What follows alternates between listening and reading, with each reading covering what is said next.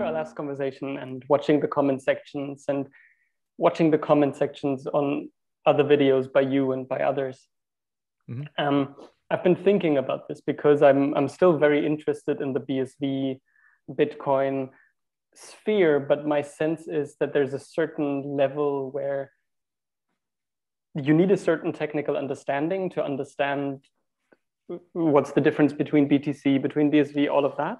Sure. But then there is very quickly like a level of, you can then obsess over technical details. And if you're a tech person, you need to do that because that's what will make the system run. But as an investor and or just somebody who's interested in it, that's not actually what gets you anywhere. And then I started really coming to this place that I think a lot of the questions people disguise as technical questions are actually philosophical questions. Like it's very much about, so what is a good economy? What does it mean to have a solid foundation in the monetary system? And all of those questions are then disguised as, or oftentimes disguised as technical questions. Oh, could it ever be more than 21 million? But I think it actually gets to these questions of what's the world viewed through an economic lens we want to live in. Yep. And I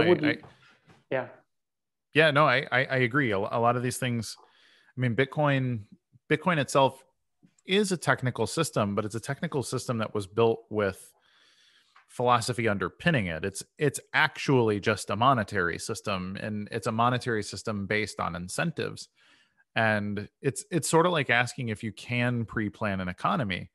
And I would argue that it's bad to plan an economy as you go, but what went into Bitcoin initially was, what have we learned from the last 10,000 years of global economics? And can we apply all of the good ideas and balance them with incentives and then set them free and let the free market do what it will? And I think that's the major disconnect between big blockers and small blockers, is that small blockers fundamentally believe that they can build a perfect technical system. They are very, very technocratic. And we're seeing this with the Taproot upgrade. They're super excited that Taproot's coming soon, and they're fundamentally changing all kinds of protocols again over on BTC because, well, it's not perfect yet, so we need to keep tinkering. And it doesn't make them bad people. It's just it is a mindset that there is something humans can do to make a perfect system, and then the perfect system will carry us to this, to the promised land, basically. And my contention for that is, well, we've seen people who think this way about economics, and we typically look at them as murderous dictators, and in hindsight.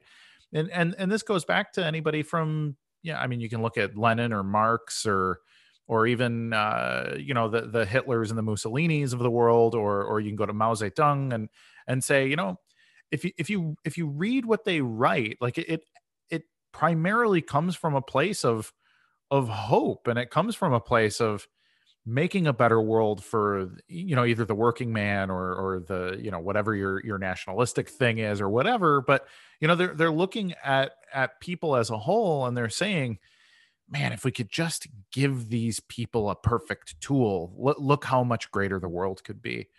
And, and then at the end of it, you look back 15 years later and it's, well, okay, a few 100 million people either starved to death or were killed for disobeying and all these things, because it was about the perfection of the system, and that the system needed to thrive first. And then the people that are born into the system will be able to just go off and create some incredible thing. And we've just never seen that in practice. And we see a subset of that also in fiat economies. This is very much what central banks do too. I mean, they're sitting there trying to pre-plan the perfect interest rates and the perfect distribution of wealth and the perfect amount of circulating capital and all these kind of things. And, to a degree, completely insane during Corona. Just completely insane. Yeah, it's bonkers. And I think a lot of people, fundamentally agree that that's the case, especially in Bitcoin circles. Like, hey, it's not good that there's another 20 or 30 or $40 trillion circulating than there was 2 years ago. But then you go back and you say, like, I had a debate with a guy about this El Salvador deal and BTC, and he was like, oh, well, they're going to be more free because of blah, blah, blah. And I was like, okay, two things. First of all, they're using a completely custodial service called Zap in El Salvador.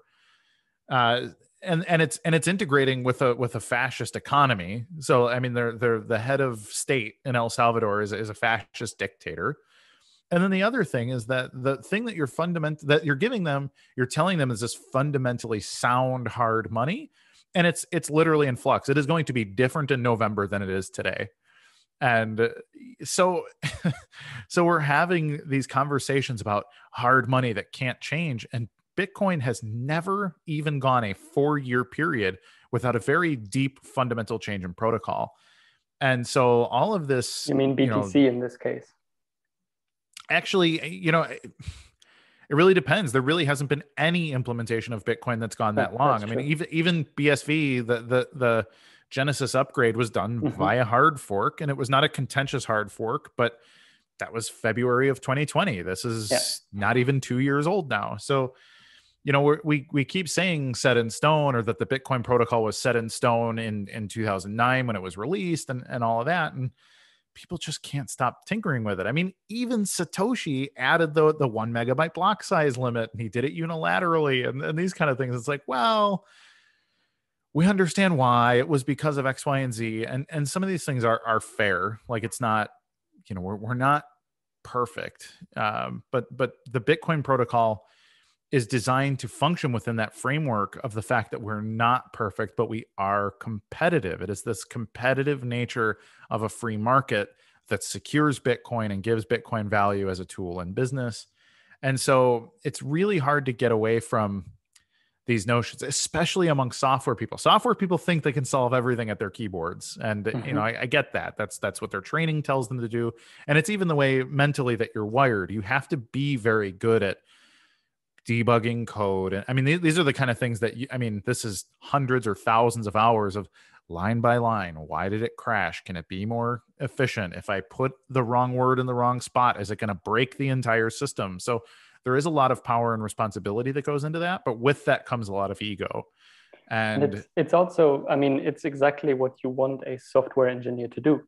You want them to do exactly that. And you want them to also know that the quality of their coding impacts the whole system. It's when we confuse the coding with the system, and that the code is not the system. Precisely. And it's the same thing, we've been having conversations for 10,000 years, frankly, about what is a human. Are we our body? Are we our soul? Are we our mind? Do we have to be a combination of the three? Or in, let's say in 200 years when we're all dead and gone, if there's video of me and you talking, like, is that still us? Like, do we still exist? And it's a little bit ethereal. Like, I don't know. There is record of our existence. You can hear our voices. You can see our faces. You can still feel the things that we feel, but we're gone.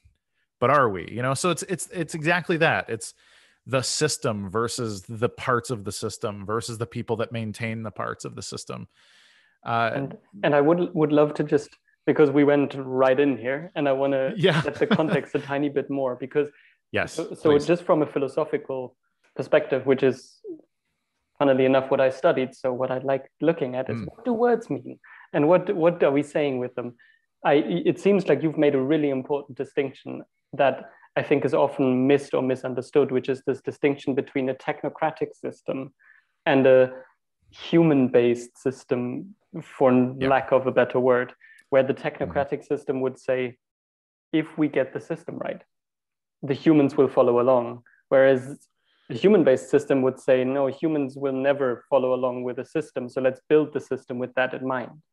And you introduced basically perfectly what I would love to do with you today, where you said Bitcoin has taken these ideas from economy of what has not worked in the past and what has worked in the past, and has incentivized that. And I would love to look at those. Like, what are the ideas that are baked into Bitcoin, and unpacking that? Because I think that would be really interesting, so people can then look at them one by one. Yep. I love it. Let's do it. Wonderful. So we had one fundamental distinction already: technocracy, humanocracy. Is there a word for the other side of technocracy? I think freedom, free markets, really. I mean, free markets and free people, and whatever it is they create is that thing. So maybe we need a word. Which is interesting that we have a word for technocracy, but not really. There would be capitalism potentially, but then capitalism has very many different understandings. Yeah, I think the word capitalism has a lot of baggage. Yes. And for context, anybody watching, the word capitalism was actually a derogatory term created by communists. So communists view the word capitalism as a criticism, and they're criticizing bank state, inflationary monetary policy, and that kind of thing. And I think actually some of their criticisms are fair. So I don't love the word capitalism either, even though in many ways I'm very much capitalist. So it's it's one of those things where it's like we need better words. So human-based system, human freedom. Yeah. I would assume that's a core element of Bitcoin as a system. Is humans own their Bitcoin, they can do with it what they want, and that's how the economy will be built, by one person at a time. Mm-hmm. Can you expand on that? Because I imagine that's a really core tenet. So I think, when we see what people do with increased freedom and increased access to resources, and to an extent also worldviews that are positive and encouraging, that encourage that kind of thing, as well as just even things that you kind of can't bottle up, like just general worldview and that kind of thing too. Like you hear about the Protestant work ethic, for example, and it's like, well, what is that? Like how do you quantify the difference between whatever Catholics or Jews or Muslims versus Protestants, and how productive are they as people? And is that a worldview thing, or is it a function of the fact that most Muslims are in a place that has a different set of resources or that kind of thing? So there's a lot of weird social science to go into there, or anthropology, and figure some of that stuff out. But I think there's definitely an aspect of worldview that is very relevant there. And that would probably make for at least a 10 or a 12-hour podcast just to go into some of that and define those things. But I do believe that worldview is a cornerstone of anything that is productive. If you are raised to believe that it's your job to protect your family, build something great, leave the world better than you found it, and that kind of thing, and if then that becomes part of your ethos. And then culturally, if you transplant that, if I raise my children to be that way, and I make my community feel like that's part of their goal in life, then you'll generally see more productivity from that group of people. And I think Bitcoin, to a degree, has fostered that. It was certainly a big part of the early days, to talk to old monetary activists and cypherpunks and the people on the cryptography mailing list. I mean, who gets into cryptography? I mean, it was quite literally, especially that 12 years ago, it was primarily people that were interested in privacy as an aspect of human sovereignty and human rights generally. So these are the people that created things like PGP keys and those sorts of systems. Like public key cryptography was created by people that believed that humans have the right to communicate across adversarial channels, that an open internet is good in many ways, but that spying is an inherent problem of that system. And therefore we need encryption to be able to have free people communicate across hostile borders and that kind of thing. So Bitcoin already started with a lot of that sort of background freedom fighter aspect to it. So much so that the way that Bitcoin uses keys, the cryptography aspect of Bitcoin isn't even to encrypt the ledger. The ledger is perfectly open. The cryptography aspect of it is about one establishment of identity and saying, these are my keys, and I can communicate over these channels with you using my keys as one attestation of my identity and my ownership, and to prove what I hold and that kind of thing. So there's a lot of stuff there about identity and individual sovereignty and rights to a system that can't be grabbed arbitrarily. You can certainly be you can be implored, you can be forced. If somebody were to break into my home and put a gun to my head, like they could certainly coerce me to give them my Bitcoins. But aside from that, there's not a penetrative way to break the system that way. And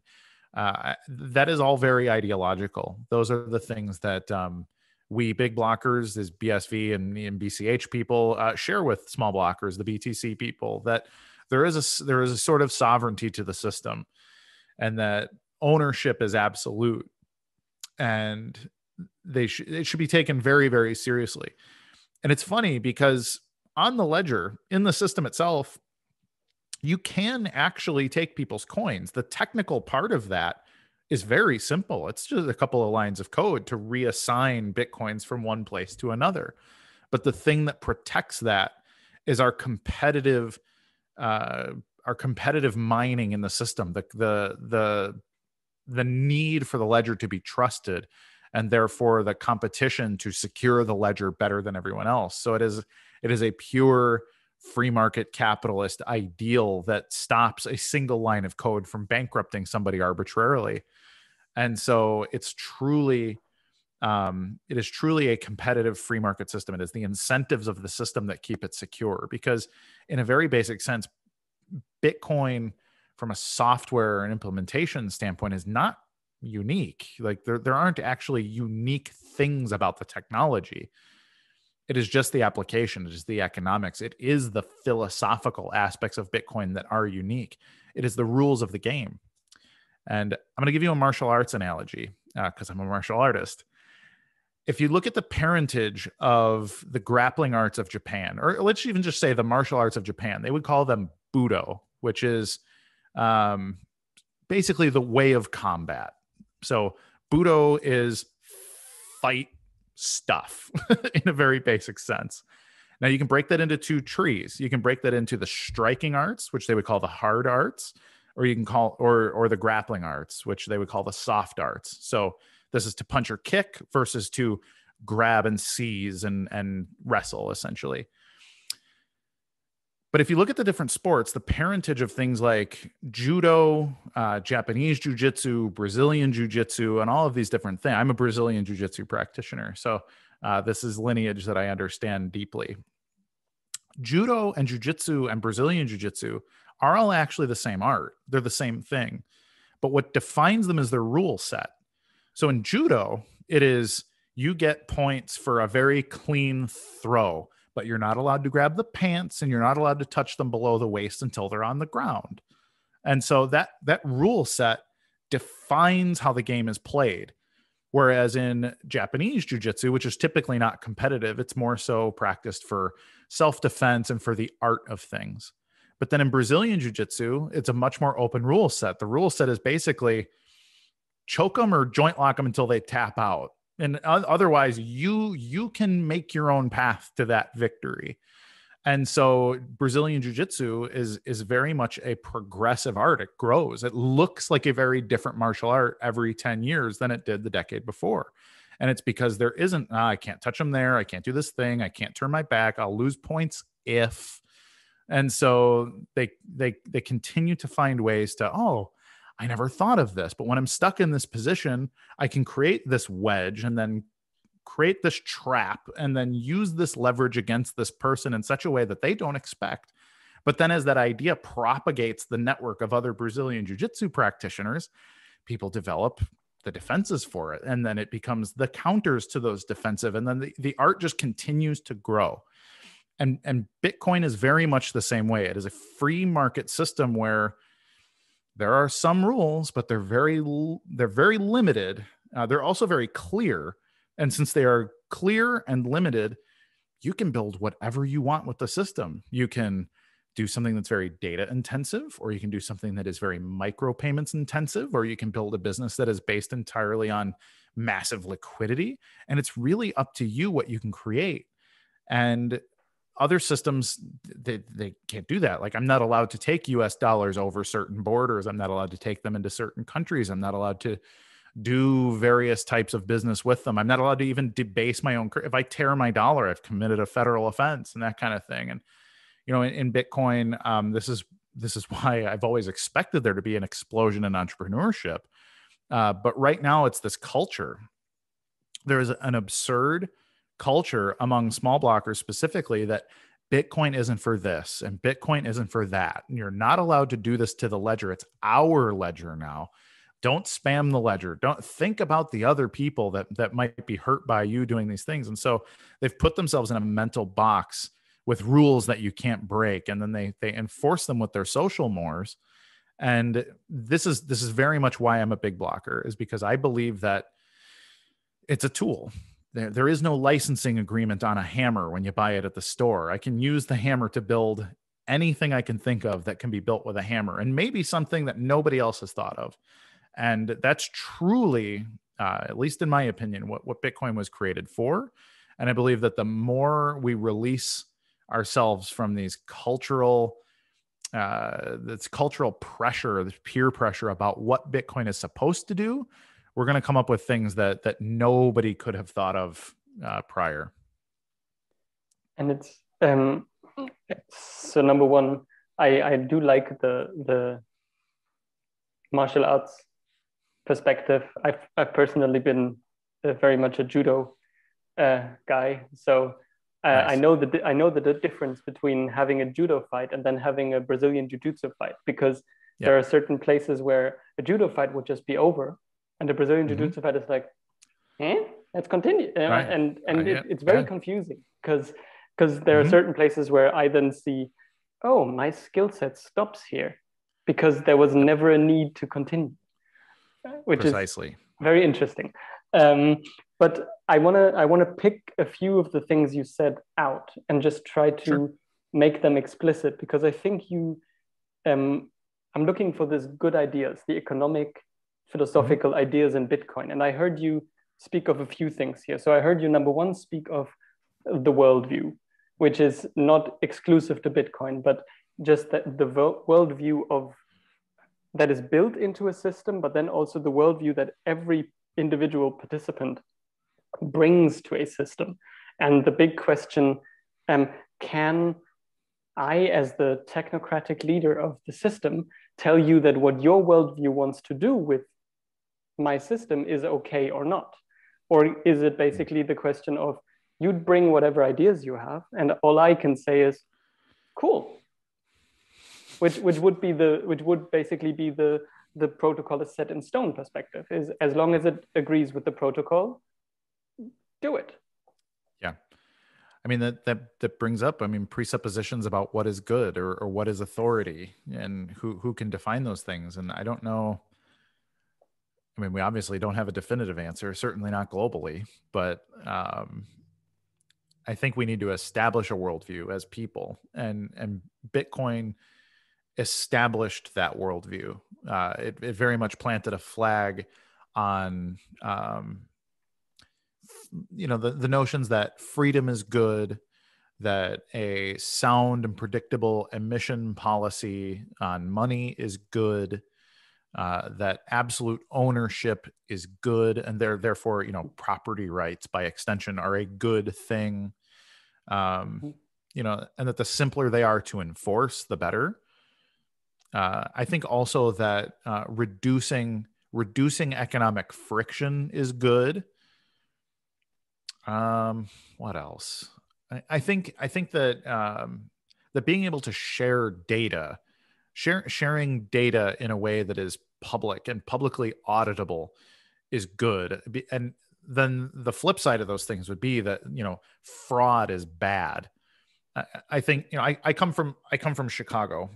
Chicago functions on a lot of fraud. Like, there's a lot of crime that happens in Chicago just as a matter of policy, that if you move into a certain neighborhood and you open a business, you're paying taxes to Chicago and those kind of things, but you're also paying the street tax. Like, there are the criminal elements of things that control neighborhoods and those sorts of things. And someone will walk in and say, hey, this is our neighborhood and you owe us this. And so Bitcoin establishes that that sort of thing is undesirable because there is no street tax in Bitcoin. Like, you will see every payment and every bit of coercion and that kind of thing is verifiable and it's provable, and it stops the sort of secret cash business that is allowed to happen or has been allowed to happen for many thousands of years now. And then I think the flip side too, to property being good, it's the fact that, communal, public proper shared property or tragedy of the commons sort of things are bad. That, that it's a good thing to stake a claim and secure the ledger based entirely on your own rational self-interest.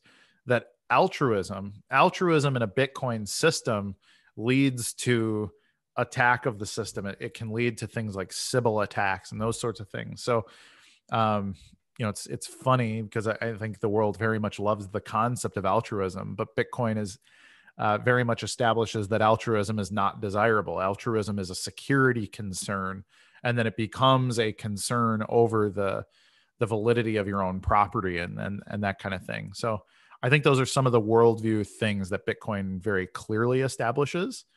I'd like to think that they're obvious and that people generally agree, but which is very interesting when you speak about that, because the tragedy of the commons. So number one, whoever has not looked at that, it's fascinating, because I think as a concept and with all the experiments behind it, it kills so many of our pretty ideas of how the world should be. A lot of the shoulds get killed by the tragedy of the commons and the game theory behind it, basically. Yeah. But it brought me to comparison. On one hand, Bitcoin as a ledger being upkept by private companies, versus this idea that there is a government as an altruistic entity that works for the good of everybody by trying to keep up the economy, for instance, through controlling the money supply, the interest rates, the banks, which would be basically on the two sides of that idea of property, privacy, not privacy, but property and individual incentive, compared to this big nebulous government as the commons, basically. Yeah. Well, that's a really interesting thing too. There's this notion in BTC that, well, every person should run their own node. Every person should participate in governance. And I've fought that idea for a very long time. Bitcoin is very clear that the only governance is your ability to contribute. That if you don't like a block, you need to orphan that block and build on top of a different block. You need to be able to mine a block. You need to have hash rate and proof of work. And I think it's funny that the small blocker notion is that it would be better for 50,000 people with a very small amount of incentive to protect the network are actually more trustworthy than someone that may have invested millions in infrastructural cost. And that brings me back to, the introduction of Marxism. It's a very Marxist thought right there, that, well, we can trust the people that work on the factory floor, but we cannot trust the managerial class because their incentives are misaligned. And I think it's a misunderstanding of human nature. And I think it's a misunderstanding of how people even want to treat each other. And there are obvious examples of bad capitalists, but that flies in the face of what we know about the good capitalists. So many good capitalists that want to build a better world and want to give products to good people. And when they do that, they profit from that. And then they have the ability to produce things better if their workers are happier people. And they don't need to be forced to do that. And some do. There are bad business owners, but by and large, a miserable working class is not going to be conducive to having a large growing customer base, for example. And a lot of this really comes down to philosophy. It's really is a philosophical worldview. And this is very much why I say that the BTC people very much have a pretty heavy dose of Marxist narrative that undergirds their worldview about Bitcoin, that they believe that there's something fundamentally untrustworthy about a large mining pool or a large miner, that their power, for whatever reason, is not fair or not earned, and that it cannot be trusted simply because it's large. And it's a very problematic worldview problem in my opinion. And that's really where big blockers and small blockers differ, is that big blockers really believe in the power of, I'm going to use the word capitalism again, but they believe that the incentives of the invested and industrial class are what keep the network safe and honest and secure and valuable. And small blockers believe that no, it is quite literally that proletariat class. It is the uprising of the little person that brings security and value and everything to the ledger. So I think if there's a fundamental philosophical reason that big blockers and small blockers split from each other, it really comes down to that. It is that you cannot trust the rich. And that's do you have a sense of where that notion is coming from? I mean, it comes from the culture separately. I think, Marxism is something that has been pervasive since the dawn of the industrial age. Like we see people getting replaced by machines, and that scares people who aren't as good as machines. And and it's a difficult thing, because you can break it down to any one person who's been displaced and made homeless or starved to death and these kind of things, and say, well, that's a tragedy. And it is. It's an awful situation for that person. But if we're designing systems, if we're trying to design systems that benefit the most people and then benefit the culture as a whole and all of these things, it's better to be more free. And it fascinates me how many people say, no, it's better to be managed by smart people or talented people and that kind of thing. Because truly, people understand freedom as it applies to them. Everyone thinks they themselves should be more free, but that other people can't be trusted. This is everybody's thing. Everybody feels it in their heart that, I'm a good enough person to be given more freedom, more dispensation.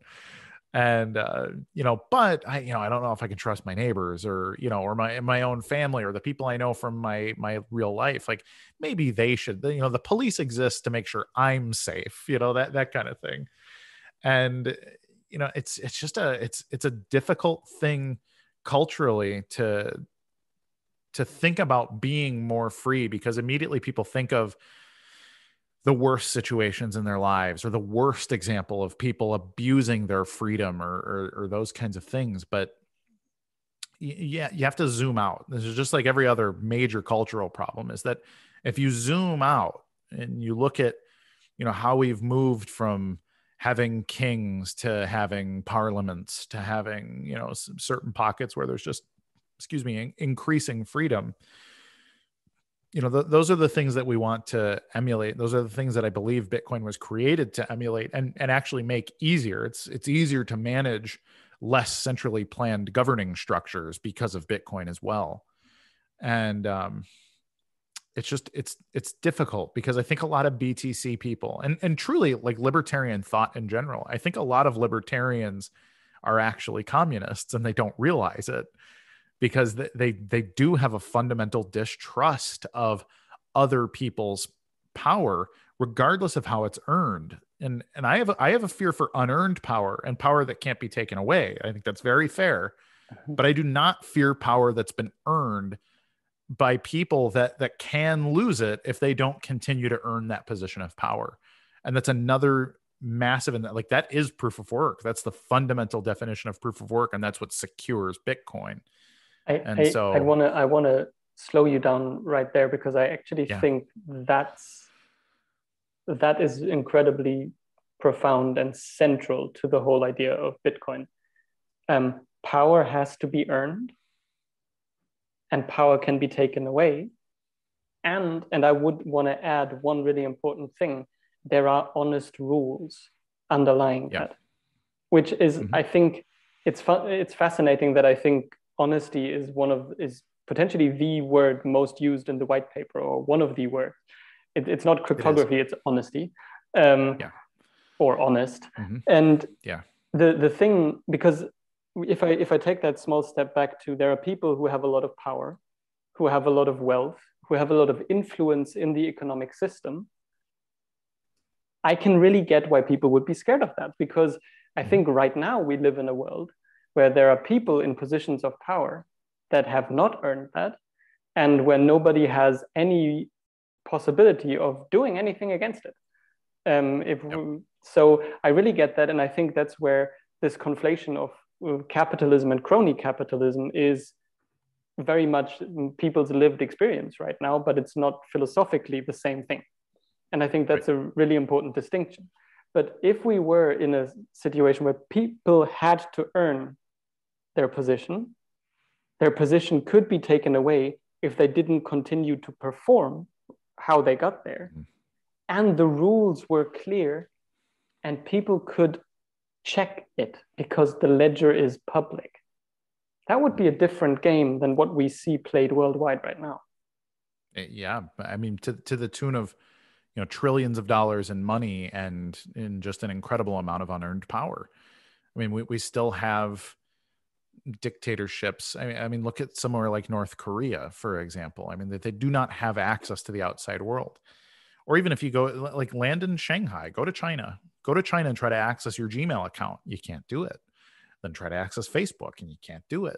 And then try to, you start to realize, wow, this is a completely closed culture. Like they don't even have access without a lot of extra work to see what folks like us are doing. I mean, you and I live in the Western world, and the Western world genuinely has its own problems with censorship and some of that as well.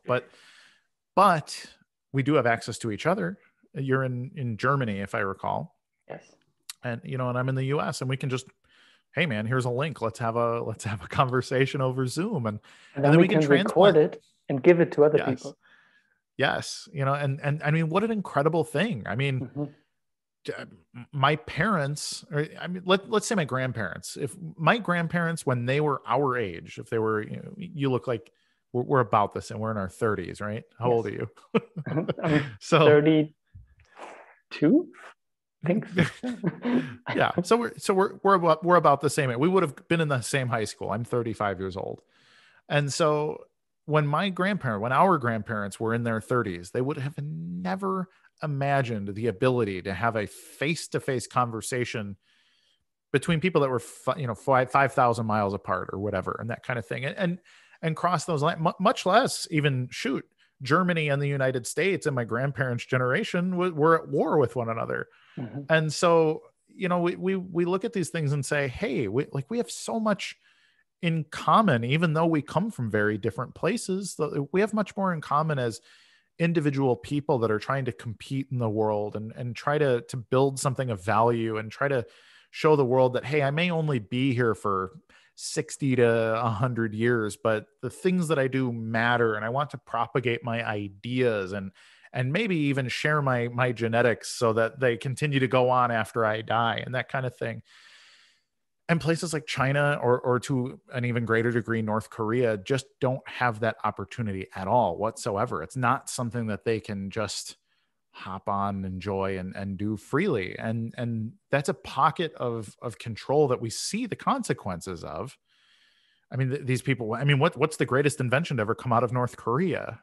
There are some there. I don't know if you've ever listened to Michael Malice on North Korea. If not, I can really recommend it, because there's the North Korean opera, which is a revolutionary, because they've moved the choir from the stage next to the stage. Ah, brilliant.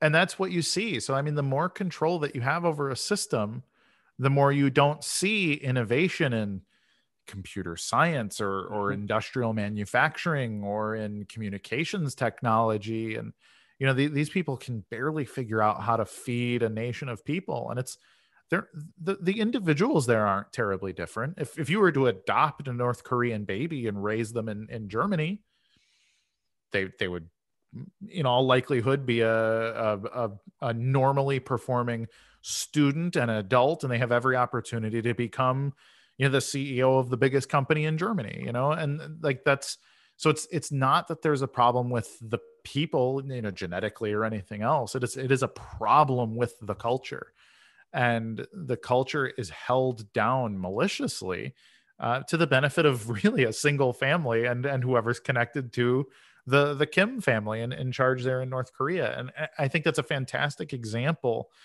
to show that freedom creates things that can't be created under oppression. But there are things that oppression creates too.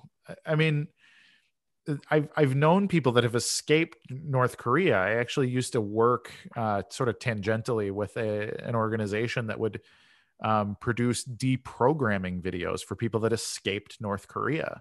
So if they were able to make it over the border into South Korea, I mean, once they, you know, make sure, hey, are you healthy? Have you been, you know, whatever, how malnourished are you after making that journey?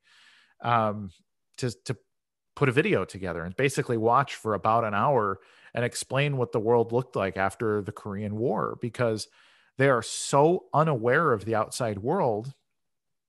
I mean, they literally believe things like that the United States has conquered the rest of the planet except for North Korea, and everyone is starving to death. And the only reason it's as good as it is in North Korea is because of the great might of the North Korean military to hold back this terrible onslaught of evil people.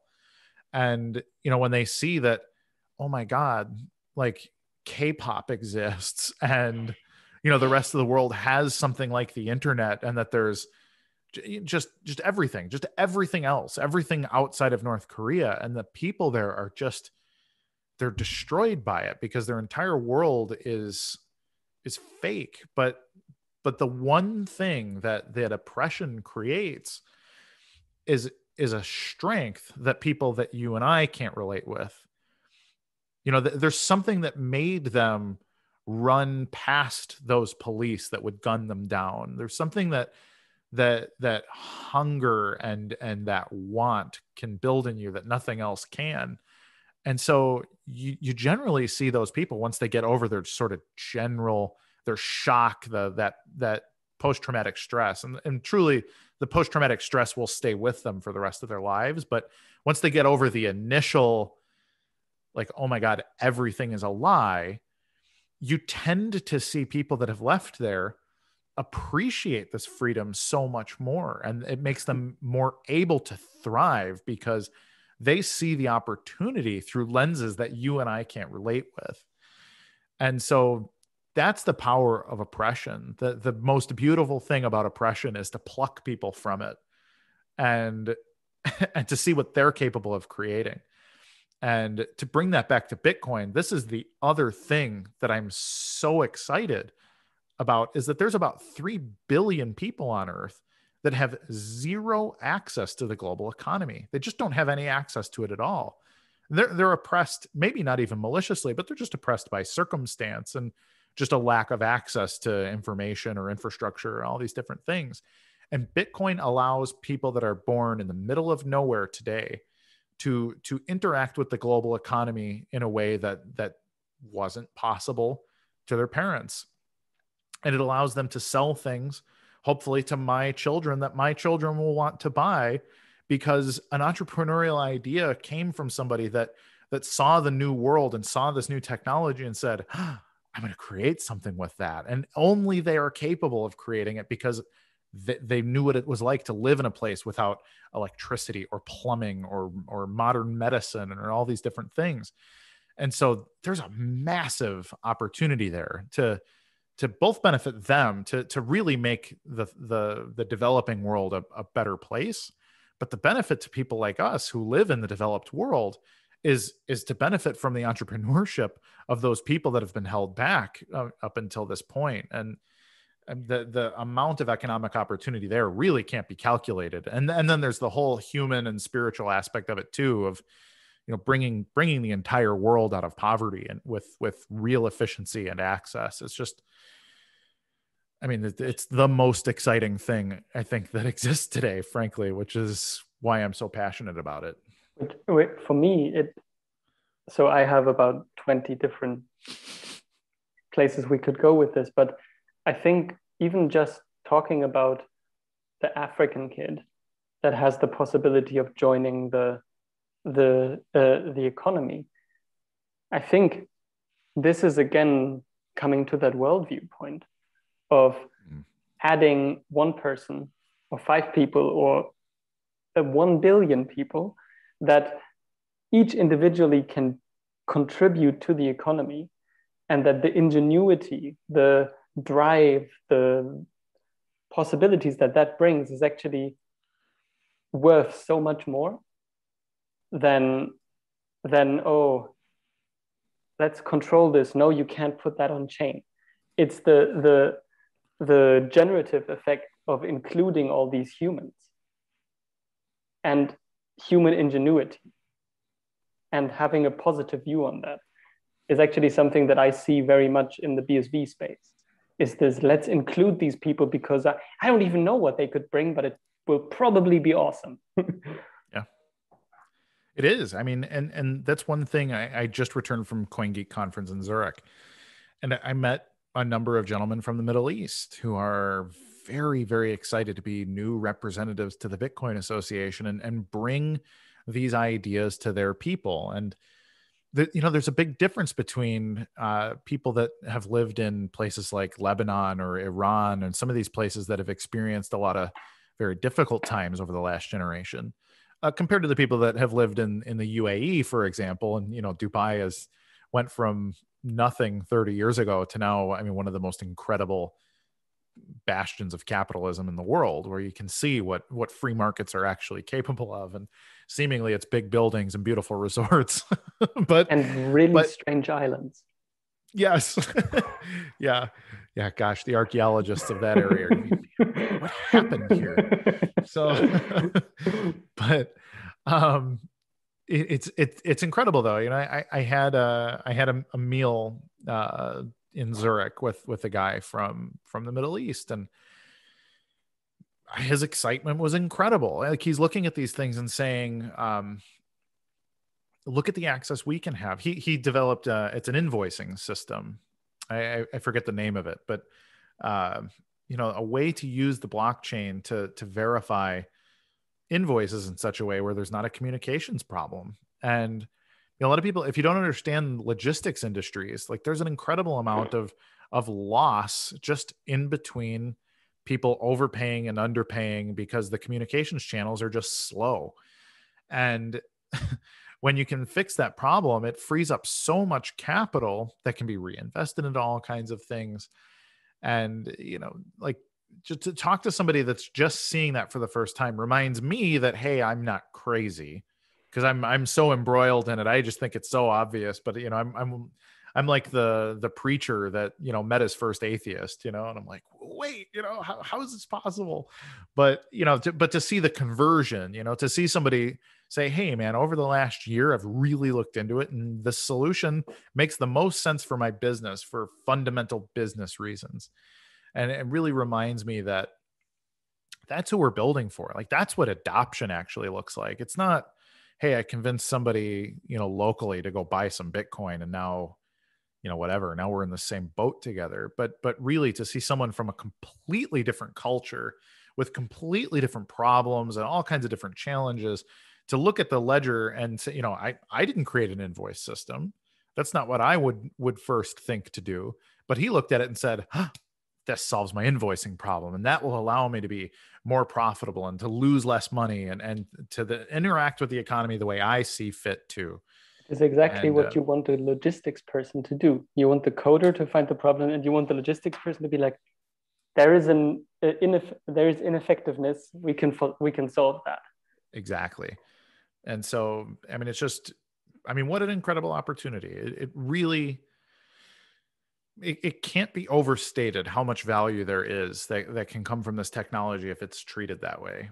And we really need an increasing amount of people to really treat it that way, to solve these fundamental economic problems. So, which maybe as a last point, because we had a 1 hour slotted in. Yeah. You talked about the North Korean system. I would actually look at that even though we're in the Western world and we're seemingly free, in many ways, the way business is done, the way structures work here, we're in North Korea too, we just don't know it. There are so many places where we don't have choice, and we don't even realize that we don't have choice. The way banking works, the way certain structures are necessary, I want to have payments on the internet. All I can do is PayPal, Visa, that's about it. So in so many places, we are not free either. And actually that's where we can find more freedom, which then will free up so much more possibility in the Western world too. For sure.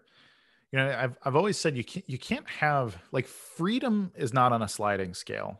Tyranny is. But freedom, to actually be free, is an absolute concept. It is you cannot be 99% free. If you're 99% free, there's tyranny in your life. Like, you're back on the tyranny scale. And that's certainly where we are. And I actually love that you said that about, hey, we're on a scale with North Korea, because it's true. It's a weird way to look at it, but it is. It's true though. It's funny. So I went from Chicago to Miami. I spent a week in the Miami, Florida area before going to Zurich, Switzerland. And just to see the difference in the way that they're treating their pandemic protocols is a really fascinating indicator of that sliding scale of tyranny. And Switzerland is very locked down, like, and including, when I was there, it was fascinating to see hey, pull the mask up over your nose. Like, and that's the kind of thing that if somebody said that in Florida, I mean, nobody's even wearing masks anywhere in Florida. So that, they look at it and say, only idiots think there's a pandemic. And then you get to Zurich and say, well, only fools would treat this as if it's not a dire medical emergency that needs to be managed by the state. And both of those views come from a good place, actually. Like, these are people that think they're doing the right thing for other people. And like I said earlier at the beginning of this conversation, that's how Trotsky felt. That's how Hitler felt. This is how Mussolini felt. Mussolini is sitting there and saying, how can I do the best thing for the Italian people? And it's very difficult to deal with the fact that nobody wakes up in the morning and says, well, I'm evil, and I'm going to do an evil thing, and it's what's going to make me feel good. And these are things that creep up on you.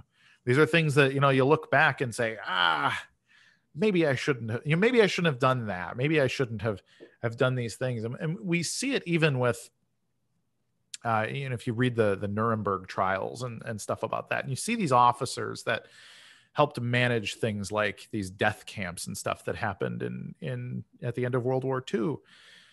And a lot of them, they look back and they say, I followed policy. Like, this was my job.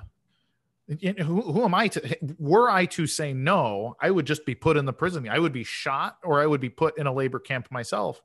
But these are the same thing. This is what the police say too. Like, why did you do these things this way? And it's systemic. It's a matter of policy. It's not me, the individual. My individual responsibility goes out the window because command structures. And it's like, these are all things on the sliding scale of tyranny. But in reality, in real life, like, these are individual decisions to make. People decide to be executioners, and people decide to join the fascist party or join a violent wing of Antifa or whatever.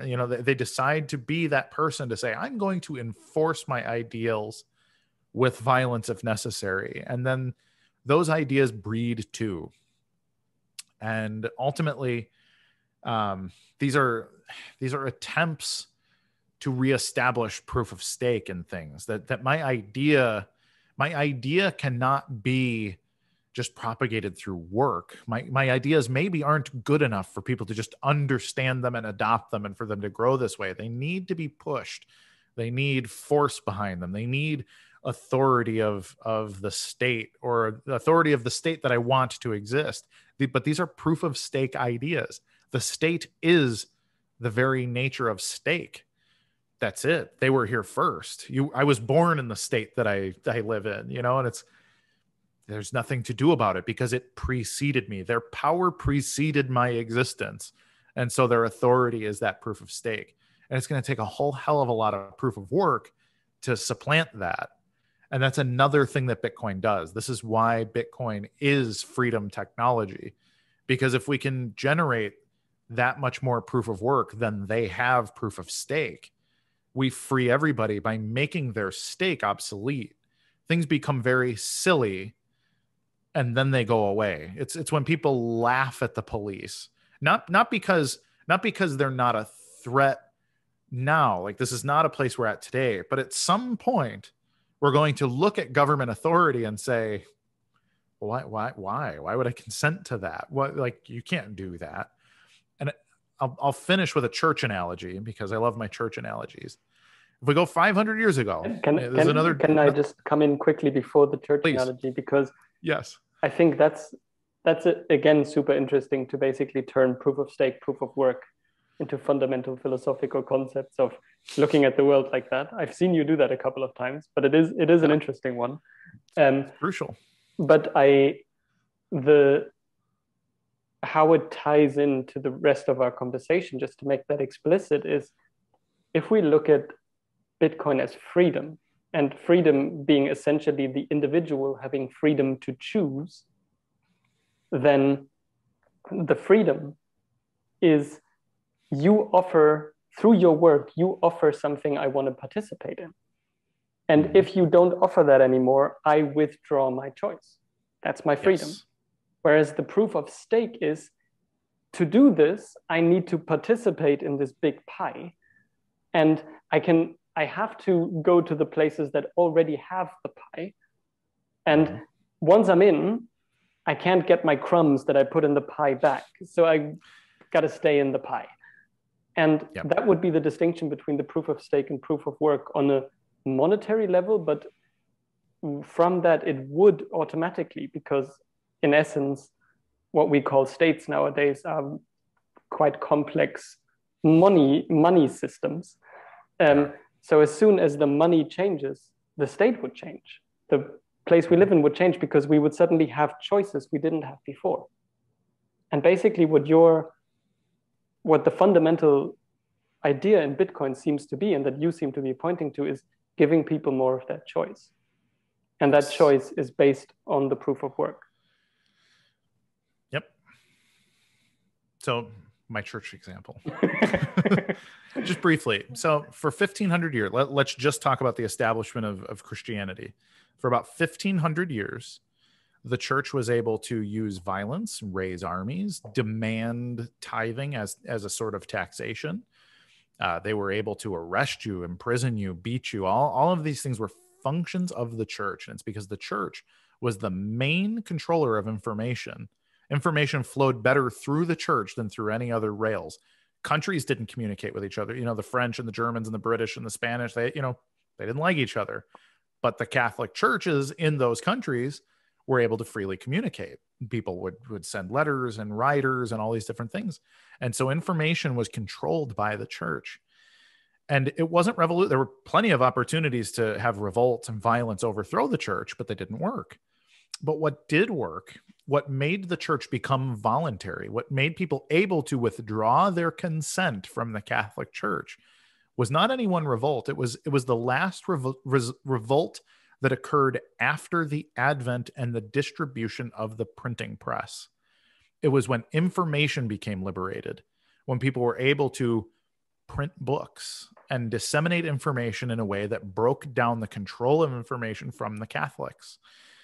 And ultimately, the Protestant Revolution, or the Reformation, but we'll call it the Revolution, led to all kinds of other things. It led to the rise of agnosticism and science and all of these different things too. It created an intellectual competitor and an informational competitor to the Catholic Church, to the point where today our relationship with the church is completely voluntary.